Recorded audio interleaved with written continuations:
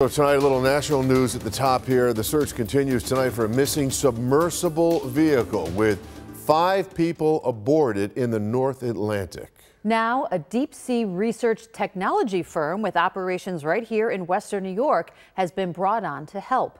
Channel 2's Ron Plants has a look at the work being done at the Buffalo-Niagara International Airport.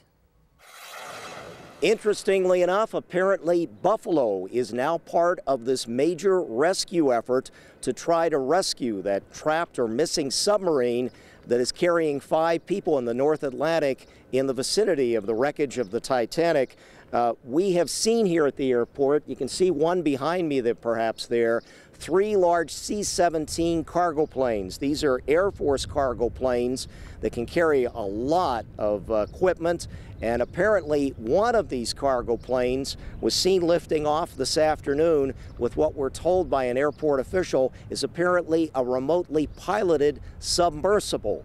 But again, these Air Force cargo planes are flying this equipment from a company called Pelagic Research, which is actually based in East Aurora.